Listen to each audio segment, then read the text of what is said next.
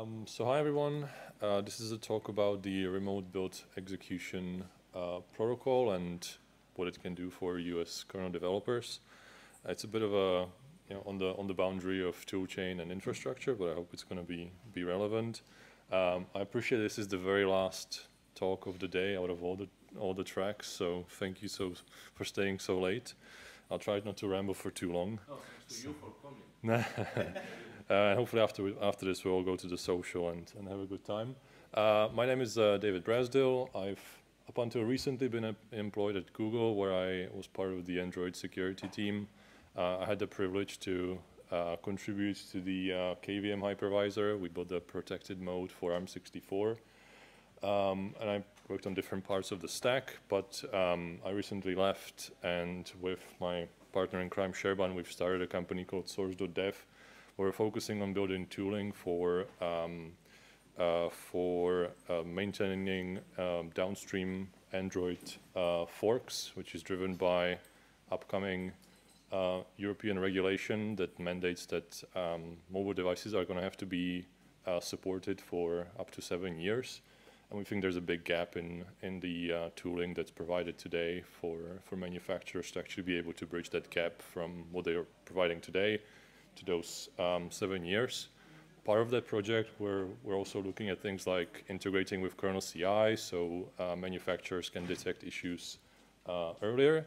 And one kind of key thing that we've identified so far is that this, acceleration of builds and making builds really fast and cheap is a key to providing more automation in this space. So, this talk came out of an experiment on how we can leverage some of the existing infrastructure from the BRAZDIL community in the kernel space, and hopefully it's going to be interesting for you. But also, we've run into issues that we would love to get your feedback on. So, without further ado, what is RBE? So remote build execution comes out of BRAZDIL, which is an open source build system originally developed by Google, but now it's its own standalone project.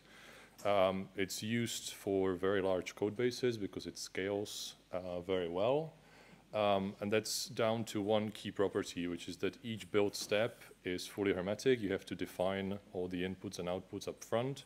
And each build step is executed in a sandbox that enforces that hermeticity property, and that makes it really easy to cache the intermediate results, share those caches between team members or even across organizations. And RBE, remote build execution, is the protocol for distributed builds and tests that underpins all of this.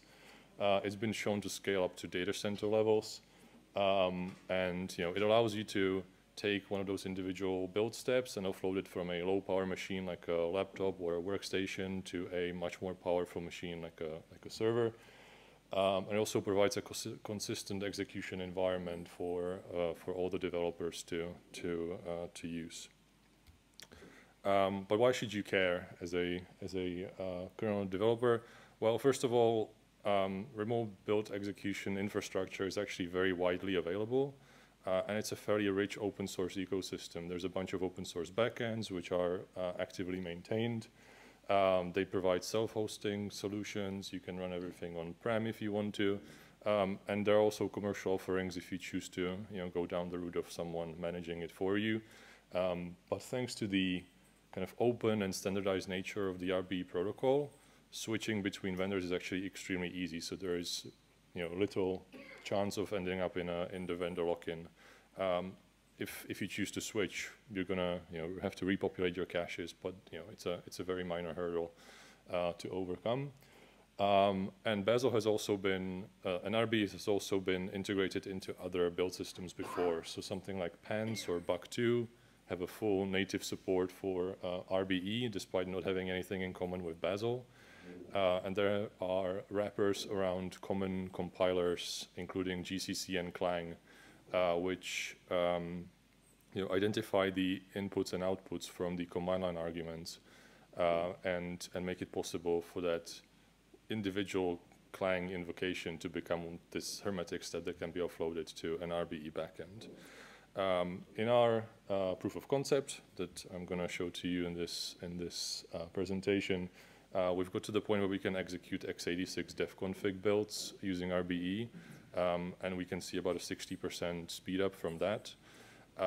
This number would be even larger for something like an all-mod config, because you're spending a lot less time on the initialization and the final packaging, and you're spending a lot more time on like a GCC or Clang compilation. But as you will see, there's features that currently aren't supported in something like RE client and some of the front ends that Linux build uses, and we haven't been able to get to the point where we can actually complete a full all-mod config build yet. This is just an overview of the existing open source backends. Most of them are developed under the Apache 2.0 license. They're written in all sorts of languages, provide different means of deployment. So depending on your requirements, you can pick the one that fits the bill the best. Kind of honorary mention goes to the last one, Build Buddy. It follows the open core model, kind of like GitLab, where the cache functionality itself is released under the MIT license, but the remote build and the enterprise features are under an enterprise license. But you know, more choice is always better, and it's good that they're open sourcing at least part of their solution. And if you're interested in more, there's a link at the bottom of the slides to the official BRAZDIL directory of all the available backends. So once you've selected your backend, it's time to look at the protocol itself. This is using gRPC and protobuf. I've tried to simplify it as much as possible, but raise your hand if it's not if it's not legible. The first thing that a backend exposes is this service called content addressable storage, and it's just a database of binary blobs that can be indexed by the hash of the binary blob. So if you know the hash, you can retrieve the contents, and it has just three very straightforward methods. First one is a blob of a particular hash present. The other one is download, and the last one is upload. And these are batch operations because typically you're dealing with, you know, a lot of very small files, so you don't want to keep going back and forth to the cache. But there's also a separate API for very large files, which I'm not mentioning here because the principle is the same. But like, if you are dealing with files over 4 megabytes, you need to use a separate API for downloading and uploading. So with that, we can have a look at how to actually describe an individual build step in RBE. So a build step, the terminology is an action, and it comprises of two main fields. The first one is the command, which is a separate data structure, which just contains the command line to execute, a list of environment variables, just string pairs, and finally a list of output paths. So anything that's listed there is going to be considered an output, and anything that is produced and not listed there is considered a temporary file that is dropped. And the second part of an action is the input root digest, which is a blob that points to a directory data structure, and that just describes all the inputs that should be made available to that sandbox environment when that command is being executed.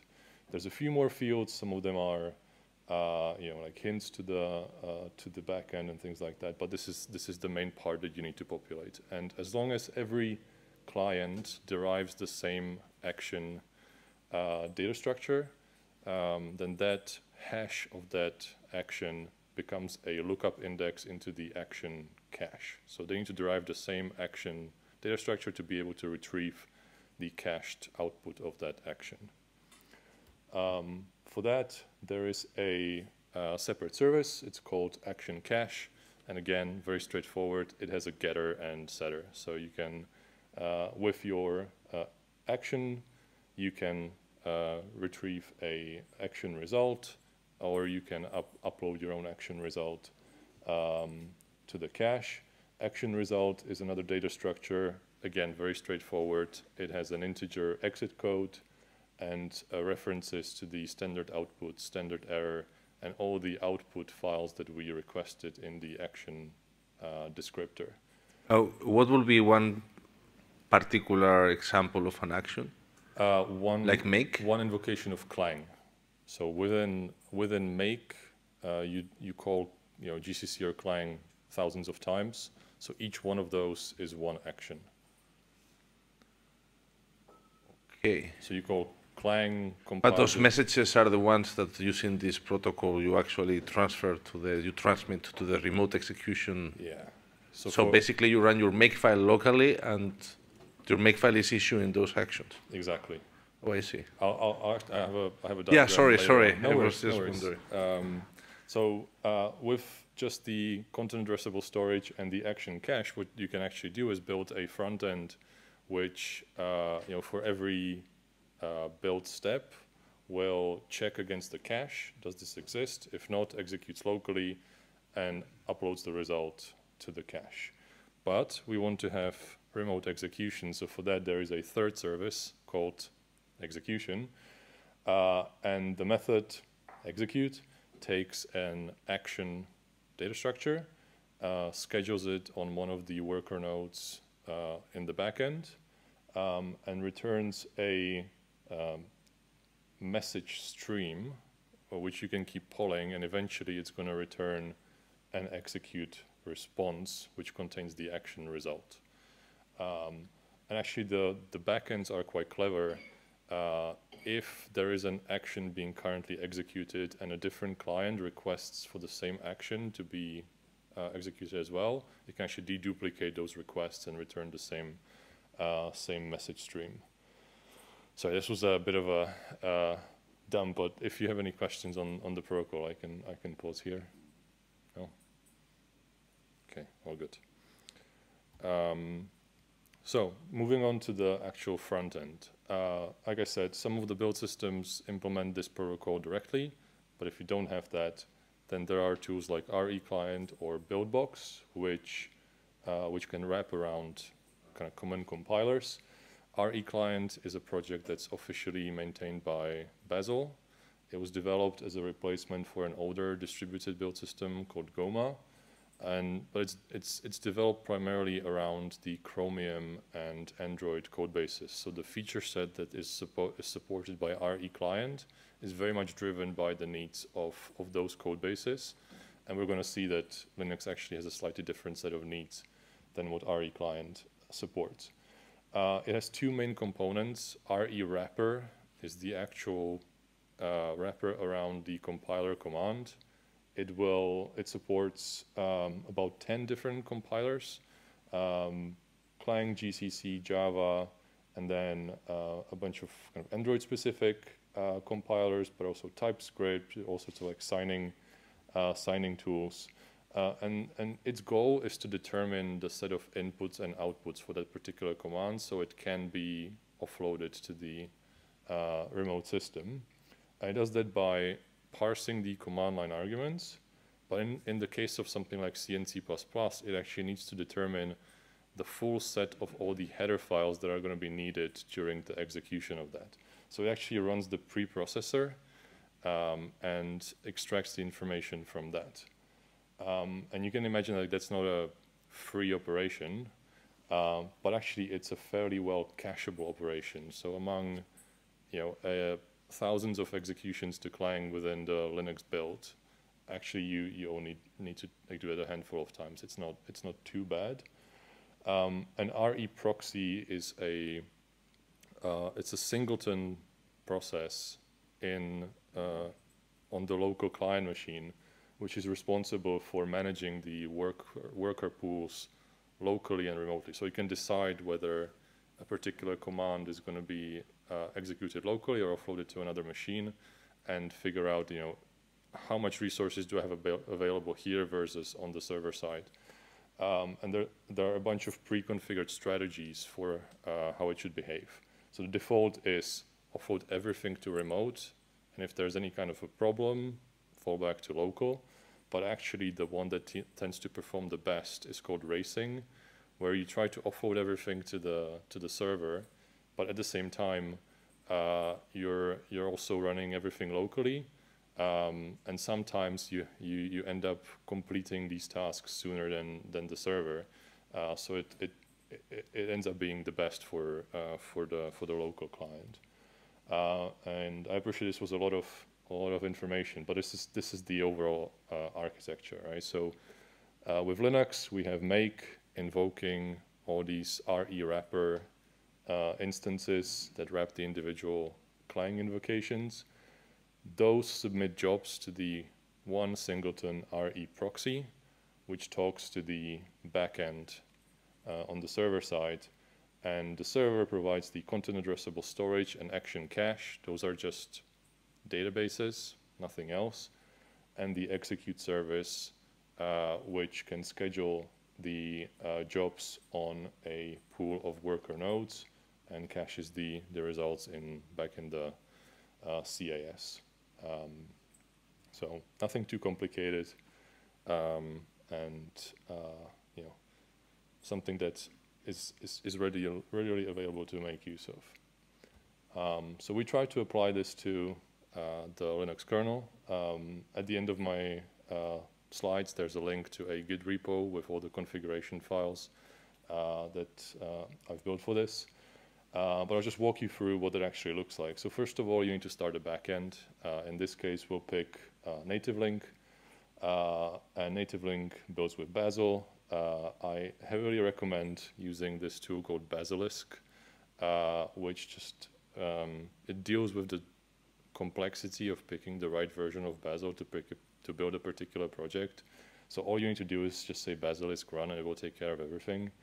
A Native Link comes with a set of example configuration files, and the simplest one is called basic CAS. It has a content addressable storage, action cache, and a local worker pool, which just executes everything in shell commands on the local machine.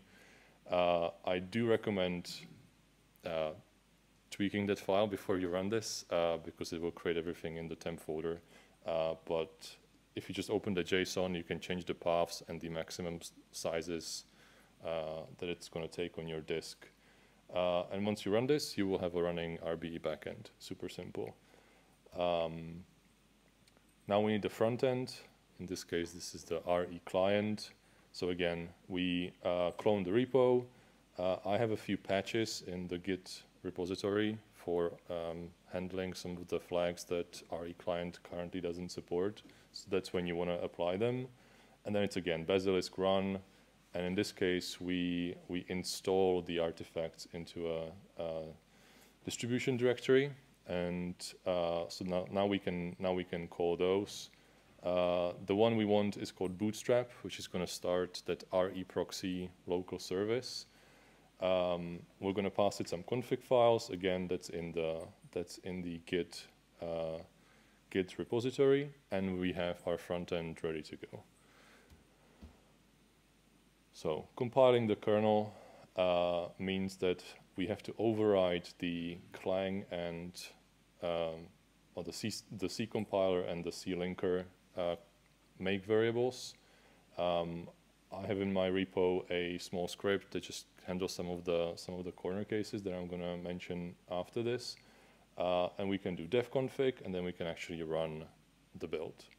And RE client provides this tool called RE proxy status, where you can monitor what's going on with the system. So if you run that, you can wrap it in watch and get the results every 2 seconds. It's going to say that the RE proxy is in a good state. It will tell you how many cache hits and cache misses there have been, how many actions are currently in progress. But don't be alarmed. You will see errors, and the reason for those errors is because kconfig starts by probing the compiler for supported feature flags. So actually it is expected that some of the initialization steps result in failed invocations of Clang, and RE proxy status is going to shout saying, oh my god, everything's on fire. But don't be alarmed, that's all expected. So everything should be hunky-dory. No, it's not. This is the problems that we run into. So first of all, if you want to cache your build steps, they need to be reproducible-ish. And the kernel has great documentation on how to create reproducible builds. But actually, the one part of that you actually need is just making sure that everyone derives at that same action descriptor.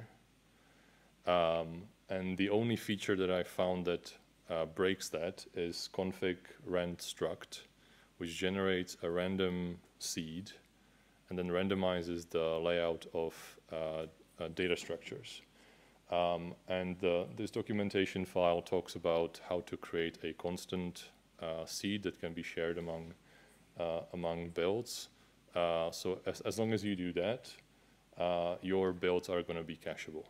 You might end up in a situation where things like timestamps were cached from the first build that executed that particular build step, but the build itself is still going to be cacheable. If you want to make it more reproducible and actually like zero out those timestamps, you can follow the guide in reproducible steps, but it's not necessary.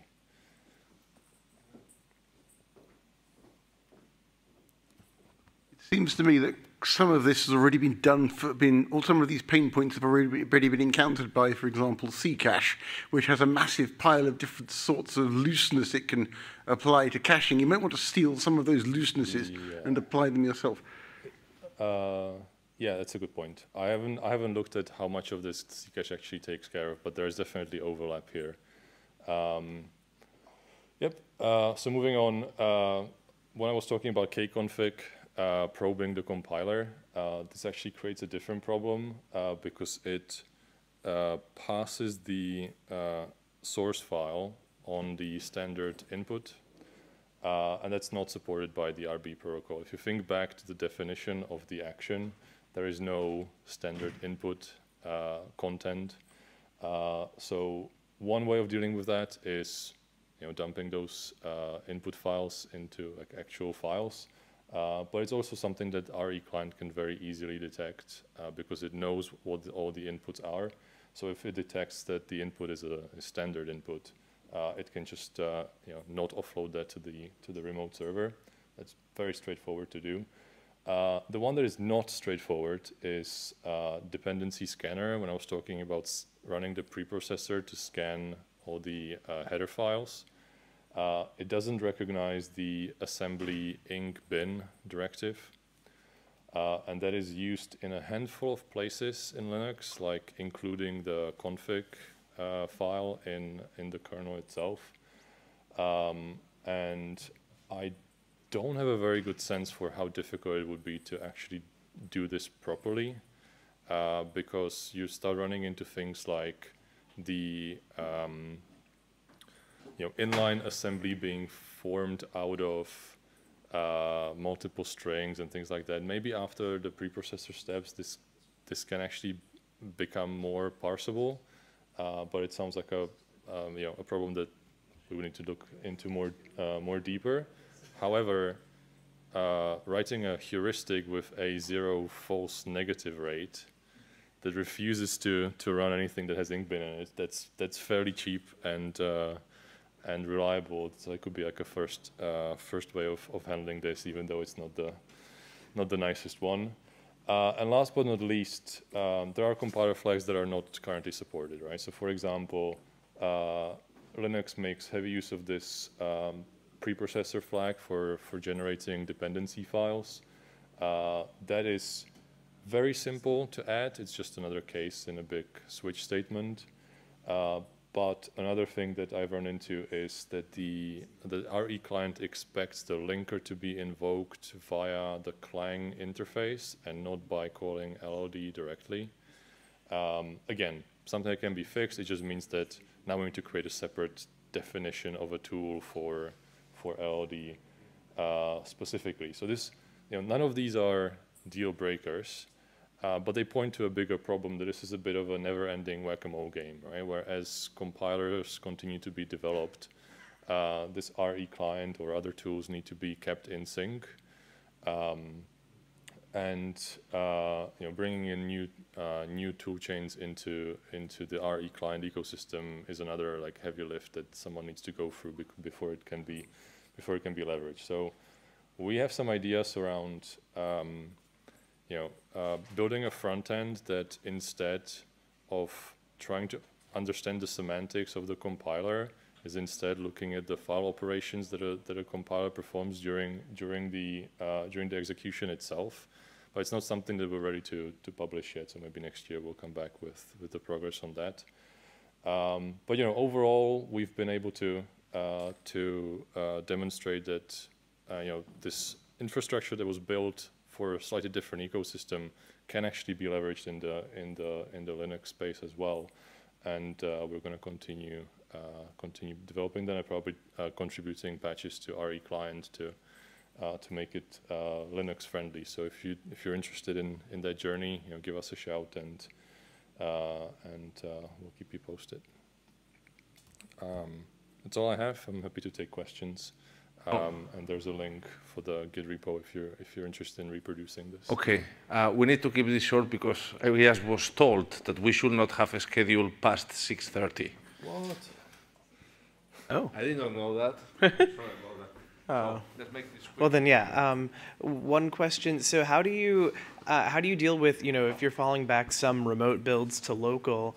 For example, the IncBin directive. How do you deal with? Do you need to have an exactly matching toolchain on your local and match your remote? Because otherwise, I feel like you'd start encountering issues where compilers support different features between the two. No. So the way this is done is actually compiler is part of the input set. So actually identifies everything, including the shared libraries that need to be sent over. Makes sense. And part of the configuration can be a container image that is capable of executing this on the server side. Got it. Okay, I think it was one. Okay. I think you maybe partially answered with that one, but what about cross compilation? I guess the same. Yeah, I mean, as long as you have the tool chain that it can be uploaded to the server, it's just part of the input set. Okay, yeah. No problem there. Okay. Cool. Right. If we need to keep it short, then let's wrap it up here. Thank you.